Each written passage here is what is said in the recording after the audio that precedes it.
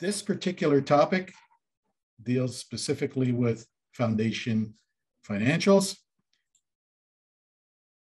So this presentation is meant to give you a basic understanding of how we account for what we do at the foundation.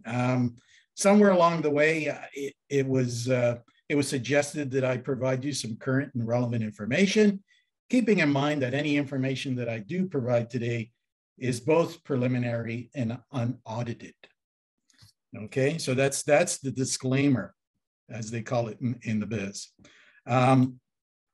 So we start all of our transactions all of what ends up in the foundation financials is really money in and money out. We refer to it here as processing.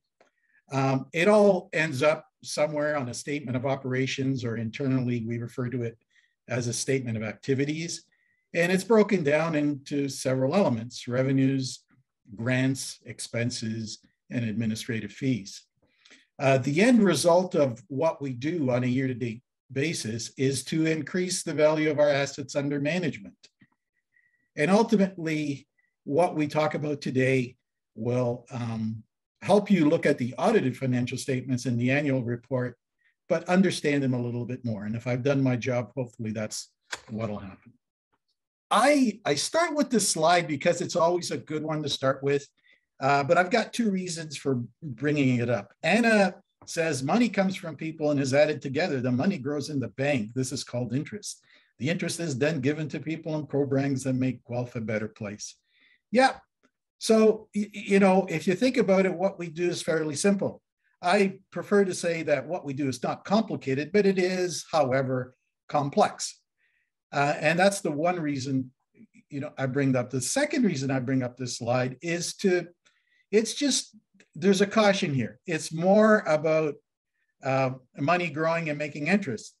I think people need to understand that we have people investing our money, and that money is subject to fluctuations. And just like your RSP and mutual funds, the money can ungrow or lose value. So, processing, money in and money out. The financial information that results at the end of the year, it comes from recording hundreds of transactions. Every transaction gets allocated to a specific fund. And this is a huge database. Ultimately, we summarize our funds by division, or what I call buckets. These are categories: the operating fund, endowed funds, and non-endowed funds. And I think we went through this a little bit, but endowed funds, we keep forever and we invest. Non-endowed funds, we collect and we grant out probably within, months, in some cases, a year. But there's always an encouragement when they haven't been granted out to have our fund holders convert them back into endowed funds. Because of the vault, that the foundation made a decision to purchase a software called Founded. Founded is specifically designed for community foundations. Last year, in 2021, we processed 1,100 individual donation transactions and related tax receipts. We also processed 300 individual grants.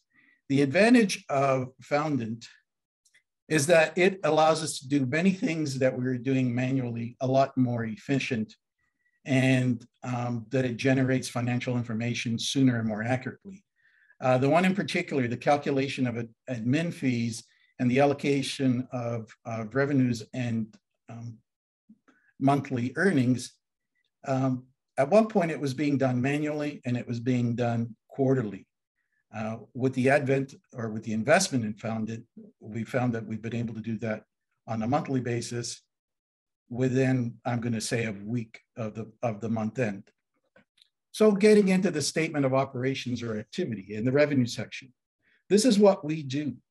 We take all of those transactions that we collect and we fit them into three major categories. Our donations come to us either by check or cash or e-transfers. Some of the people at this presentation have pre-authorized monthly payments. And we also use Canada Helps and Benevity as third-party I'm going to call them collection agencies, where people could use their Visa cards and that money comes to us a week in arrears generally. The big gifts, though, however, come in the form of securities, and the odd time we get a bequest. So we lose our friends, but at the same time, they make the foundation richer for it. So total donations for 2021 were $1,568,000. Our investment income comes to us in three forms through our investments: interest and dividends, which Anna was so clear to let us know about. However, though, we do buy and sell those investments with the help of an investment manager.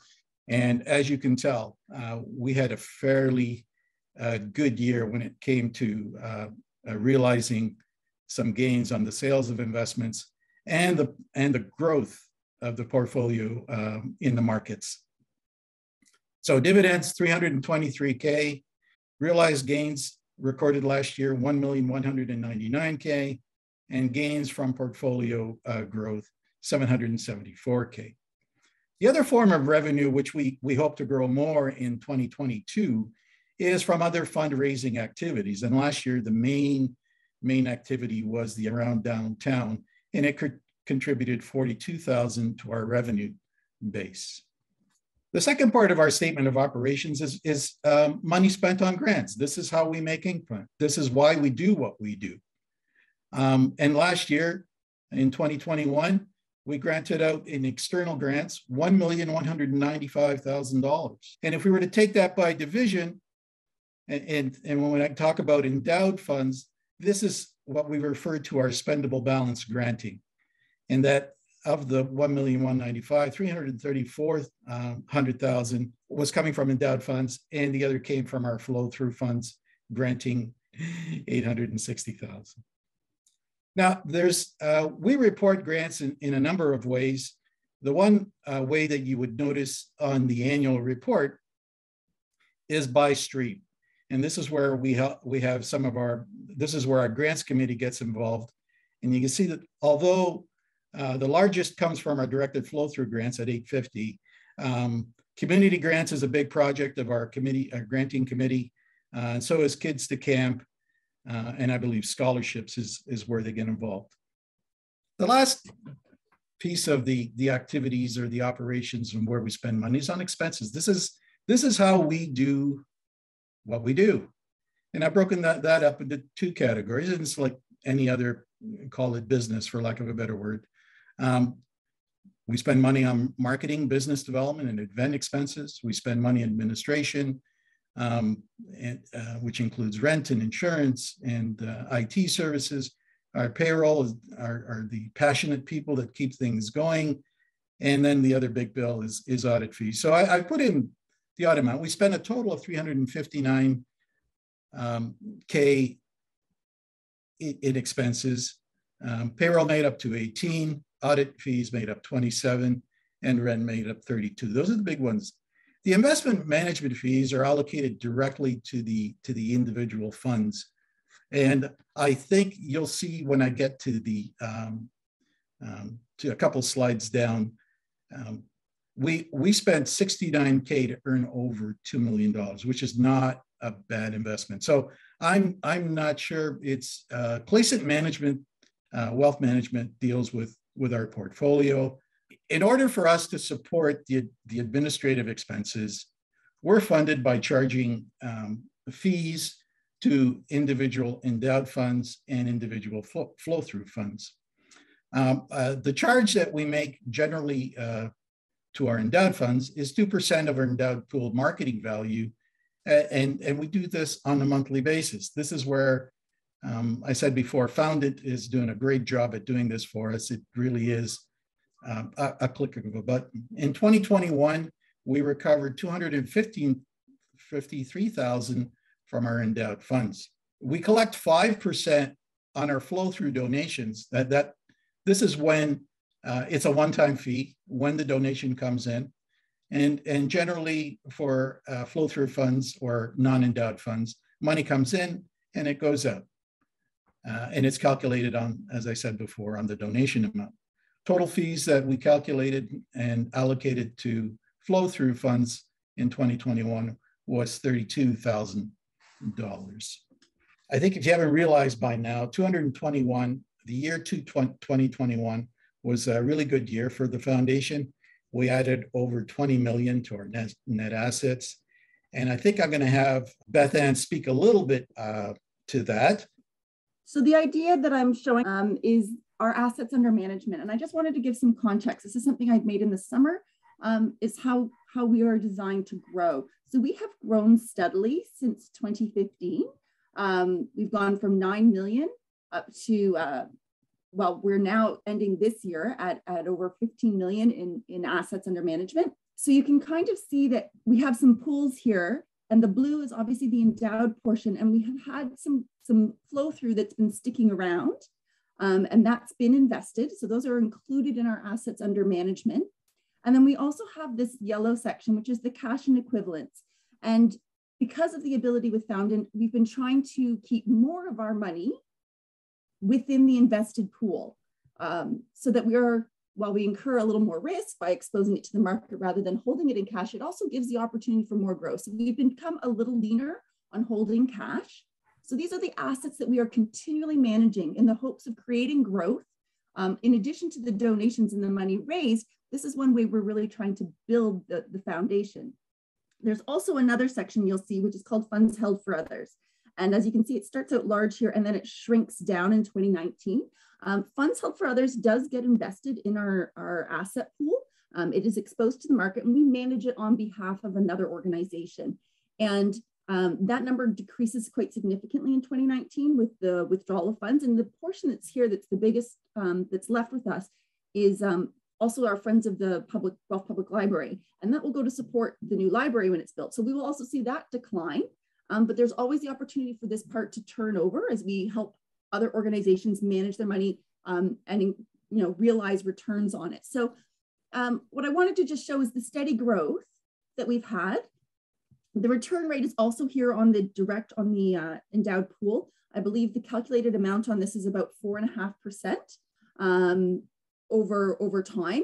The big thing that we had this year was an excellent set of returns. Just the idea that we grow two ways. We grow through donations and we grow through the investment management side. So he's got the slide up here that shows you where we're at. Our endowed pooled returns this year are over 16%, which is fantastic. The markets itself, most of the main indices were up around 20%. And obviously we're not going to be exposed to the full market for full risk and opportunity. So our non-endowed pool is also grown quite significantly. We're up to over 1.3 million and our total assets under management closed out the year at $16 million. So this is a huge amount of growth and it's come both from some revenue generation as well as significant returns. So I'm going to try and stick to the script on this. This is fairly important. The dashboard is a year-to-date report that provides a monthly update to our board with regard to some key GCF metrics. It was designed by Beth Ann with an input from a number of key stakeholders, which makes it even more relevant as far as I'm concerned. The purpose, I think, initially was the avoidance of presenting detailed financials in a traditional format. That detail can sometimes be a source of confusion for many people. The dashboard itself is divided up. It almost looks like a newspaper, a two-page newspaper. A quarter of the first page is made up of donations, which we refer to as what support we've received. The other half of page one is made up of grants information, what impact we've made. And page two deals with the financial health of our portfolio and the financial health of our operations. I'm going to bring up the dashboard. There it is. Beth Ann, do you want to take us through this? I mean, you're the mastermind. I just prepare it moving forward. So quickly running through the donation side, we try and show you a comparative. So every month when this is created now, we're able to do this monthly. And we'll be sharing the December one that Cesare's finished for you hopefully this week. The donations, we try and give you comparatives or point of reference that's critical to each of those categories. So for donations, showing where are we growing the dollars, whether it's endowed, flow through, operating, those donations coming in. That really is the key for our asset development people, our marketing, our ambassadors. They want to see those numbers to see who's getting the message and where is it growing. We give you the top donation that are funded, both endowed and non-endowed. And it is pretty important that we give you those break aparts by division so that you have the context of what's happening to those dollars. The endowed portion will then add to the pool and they become in perpetuity for our impact over the long term. The grants, we are showing you our vital signs sector, which we will get into in our last presentation, just so that you have an idea of growth and impact. And so where are we through both flow through and endowed, where are we creating impact and what organizations are we reaching? Cesar, the next page. And then the financial health of the portfolio. So this is a smaller summary of what I just showed you. And it's going to be year to date. So you'll see specifically a shorter time frame to see the impact of the whole pool growing. And just the basic metrics that we get from RBCDS and the fees that we pay. We think these are key indicators of how well we're managing the money that we have. And then the last portion, which is the health of the operations, we want to show you that breakdown again, what Cesar went through at the very beginning. Where are we getting our money from and how are we supporting ourselves? What are our expenses? So you can see a dollar for dollar donation, the traditional metric that you would see from many charities is dollars in donations and the operating expenses that offset it. You see so many scorecards for charities. That's not applicable to us. It's just not a metric that works. But one thing that we did share is the percentage of the operating expenses that are going to be covered by the endowed admin fee. So just to get an idea, how are we doing? Has our pool grown enough to continually support us? And we still have a shortfall there, but that's where fundraising kicks in to help support us. And then obviously at the bottom of that, we have the operating reserves. So that shows you that we have a reserve for operations. We're grateful that this year, because of our excellent investments and good markets, it's grown. So that's the dashboard, and it should give you just a few snapshots of key information on how we're doing financially. So it's issued monthly, and then after it's issued, we put it on our portal for access for our board members to see if they want to look at last month and compare it to this month and so on and so, just to see how we're doing. And so that's important for us to disclose. We're going to wrap this up kind of almost where, and I put this slide in for a reason. I remember last week, he asked about some information regarding last year. Well, I want people to know that our website is a wealth of information, and I want to be able to take you there and show you, if you're not already aware, that all of our financial information is on our website in two formats, on an annual basis in an annual report. And if you were to click right here, I think this is going to get me to my financial statements. Here are what our traditional financial statements look like. And if I look at our statement of operations, we've got the three columns that we've talked about that I referred to. We've got the revenue with the donations being the big number. We've got our grants as being another large category. And then the breakdown of our expenditures with administration fees being shown here basically as an offset between the various columns. The end result of this, and I'm going to leave this with you. It wasn't meant for me to go through this. This is last year's report.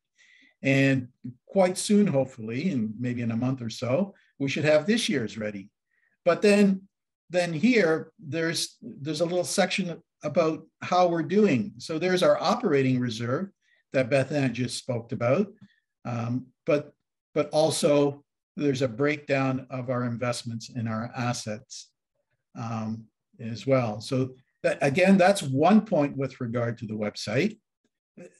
The annual report is a much more, it's a story and it's much more reader friendly, but there is some financial information here.